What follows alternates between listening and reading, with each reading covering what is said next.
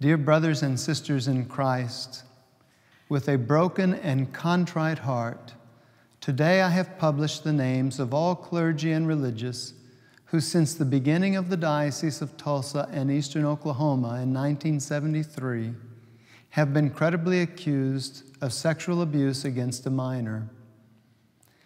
Though this might be a difficult path, I believe that this is the best path to bring healing and to restore trust. On behalf of the Church in Eastern Oklahoma, I apologize to all victims and their families.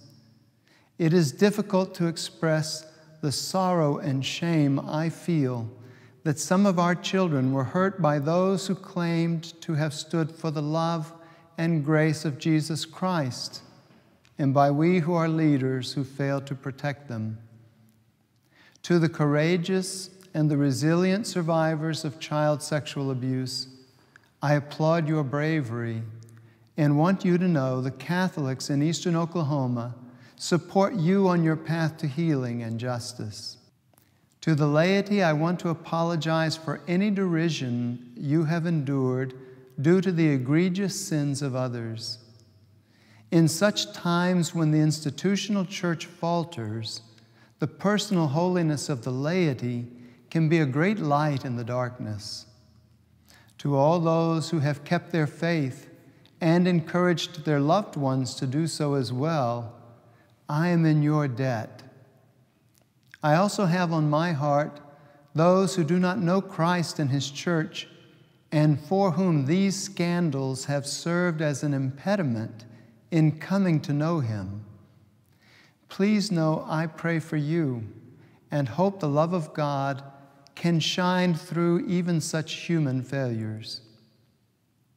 Lastly, to my brother priests and deacons, I reiterate my apology that the sins of others have cast a pall upon the sacred vocation to which you have pledged your lives.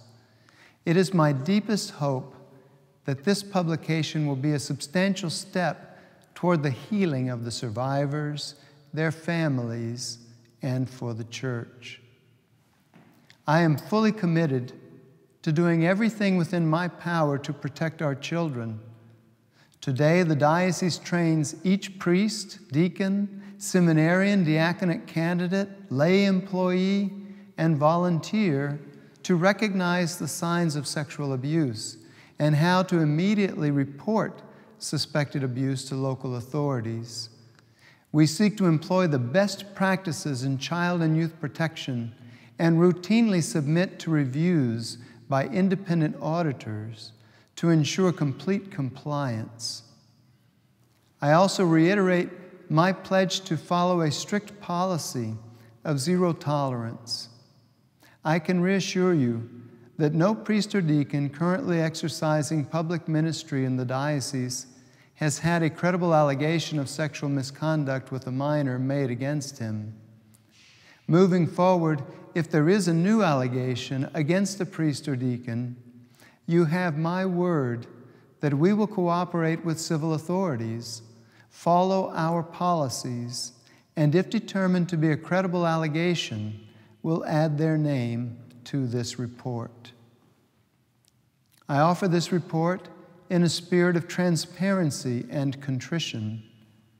Please join me in praying for the victims, their families, and the Church as we work toward eliminating this scourge upon the Church.